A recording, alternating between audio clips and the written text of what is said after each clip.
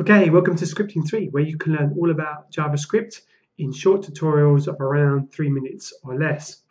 And today we're talking about a method called slice that is available on all JavaScript arrays. So looking at this, if I run in the console and we console log an array here, and then look down into the proto here and scroll down, we can find this method here called slice. And essentially, slice carries two arguments. The first argument is the starting point of where you want to grab some data, some part of the data from the array, and is zero indexed. So in this case here, we're starting at 0 and 1 and 2 and camel, and so that's the first argument as a starting point. And if you don't supply the second argument, it's totally fine, but it will go to the end of the array and get everything up to the end. So when I run this, it's getting camel, duck, and elephant up to the end like that. So then the second argument, that is also zero indexed, but there's a little bit of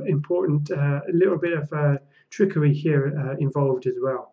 So it's saying up to 3. So we'll go 0, 1, 2, and 3. But in the second argument, it doesn't include that argument. So it says up to 3, but don't include 3.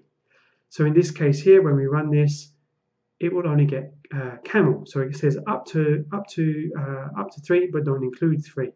So if we increase this to 4, it's saying, hey, go up to index 4, but please don't include index 4 in what comes back. So here we've got camel and duck. So that's 0, 1, 2, which is the first argument, 3 and 4, and there is elephant 4, but don't include the elephant. So if I wanted to include the elephant, then I could either remove the 4 totally and have no second argument, or I could put in 5 in there and get the up to the end of the array. Now, importantly, also, if we log the original array after the first one here, we'll find that the original array remains intact and unchanged by the slice method. All right, I hope this is helpful. Please subscribe and like and leave comments below.